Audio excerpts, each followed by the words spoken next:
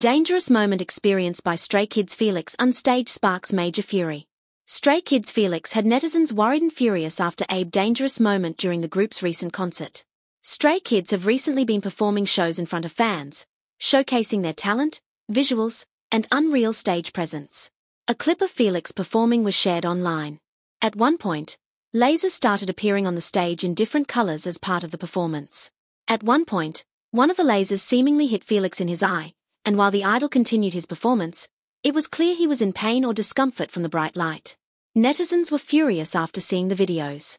In particular, being with such a huge company and constantly doing shows, they thought that preparation and contingencies should have been put in place to ensure the safety of the members of Stray Kids, especially when using such bright lasers. Op said in caption that when she's arranging the clips filmed at the concert, she found laser lights hit Felix's eyes, and she could almost feel the pain in her own eyes when watching it at Stray_Kids. Please protect your artists from incident like this on stage. This is complete and utter incompetence. What type of stage preparation is this?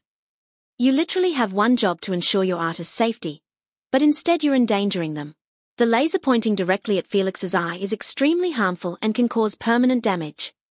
Okay, so this is just outrageous. Felix never was uncomfortable with camera flashes before, but after repeatedly getting hit by laser lights on stage, it's clear his eyes have been affected.